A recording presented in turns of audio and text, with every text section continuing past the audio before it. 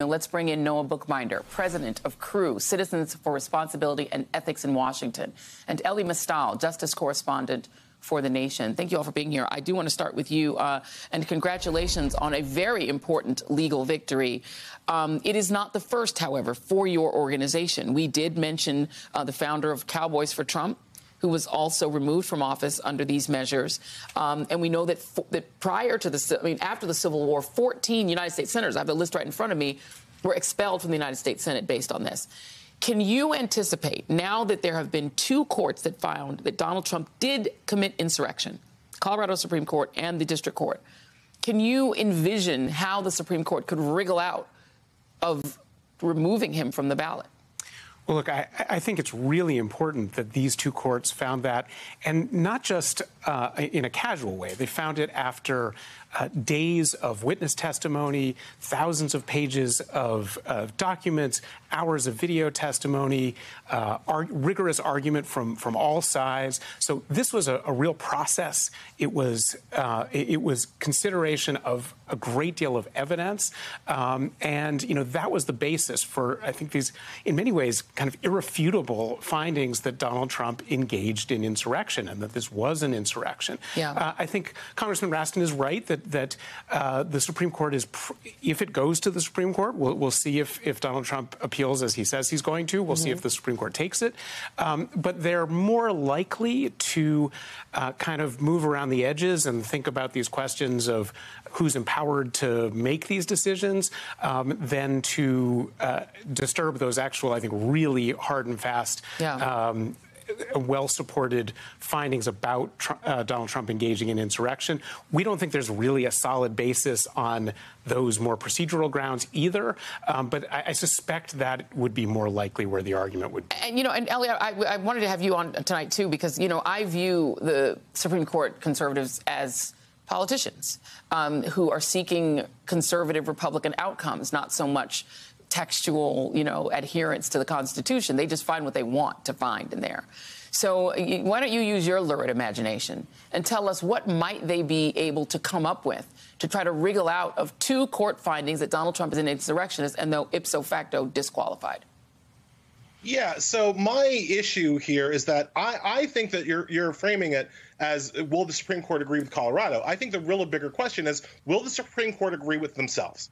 Will the Supreme Court apply their own conservative ideology? You and Jamie Raskin and Noah have just brilliantly explained how, by a strict textualist or originalist understanding, this is a slam dunk. I would like to bring up, by a strict states' rights understanding, which is what the conservatives seem to always like to go on about when it comes to denying black people the right to vote and gerrymandering away black voting power. They always want to go on about states' rights. Well, here, Colorado is executing its states' rights to decide who should be on their own ballot.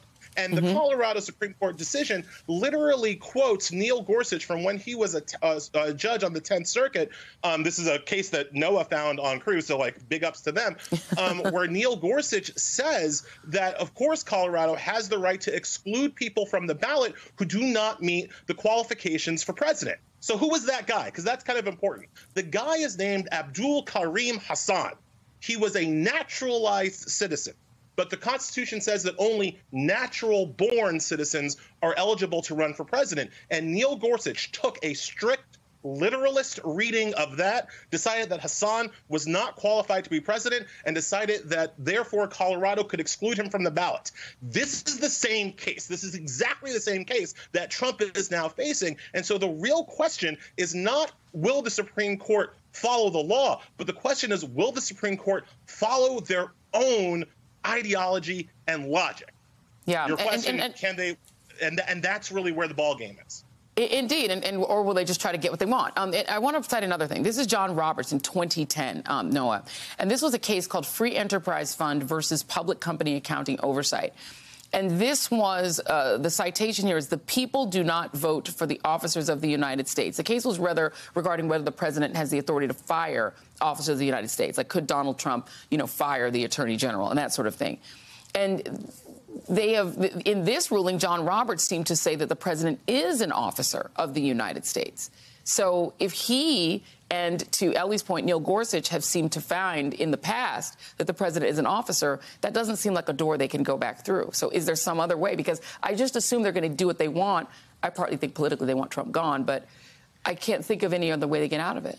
Well, look, I think that you're right that the law seems very clear on this officer of the United States point. In fact, Donald Trump himself, in one of his other cases in the past year, argued that the president is an officer of the United States. So, right. you know, they're sort of trying to have it all different ways.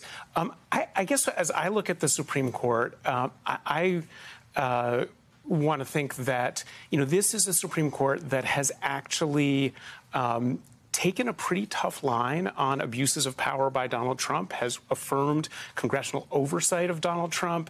It's also a Supreme Court that, you know, as you talked about, at least in some cases, has taken a textualist and originalist approach. I think that's an approach that, in this case, really favors holding Donald Trump accountable under this provision that seemed to be put in place for exactly this this set of facts.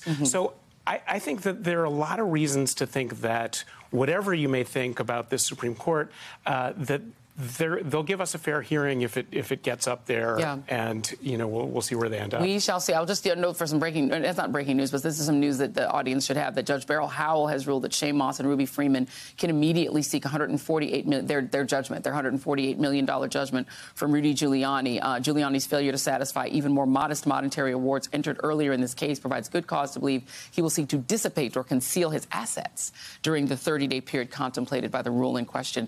We're going to talk more about that probably tomorrow. But for now, I have to thank Noah Bookbinder and Elie Mystal. Thank you both for your time.